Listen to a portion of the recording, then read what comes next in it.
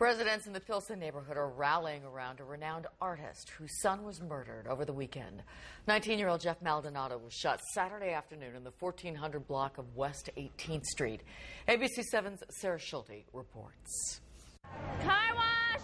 For the past 2 days, dozens of Pilsen young men and women have been out here day and night raising money for their good friend's funeral.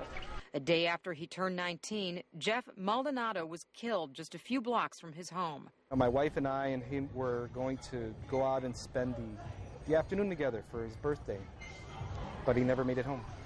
Jeff Maldonado Sr. says his only child was getting a ride home from his barber Saturday afternoon when someone walked up to the barber's van and opened fire. Jeff Jr. was hit in the head. My son was not in a gang. My son was an artist.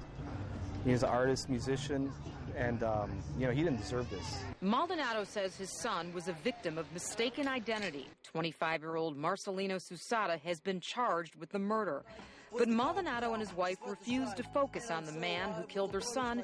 Instead, they're spending time with friends who have come together to raise money, put up a mural, and play the 19-year-old's music. Jeff Jr. was an aspiring musician as well as an artist. Others say he was an inspiration. He inspired me to do lots of change in my life. I dropped out of high school. He motivated me back to school.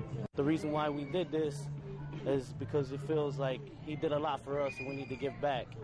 We need to give back to his family. Jeff Maldonado's parents say what their son's friends are doing on this Pilsen corner is helping them get through the worst time of their lives. My heart's broken. And all of these young people, all his friends, are putting my heart back together again. In Pilsen, Sarah Schulte, ABC 7 News.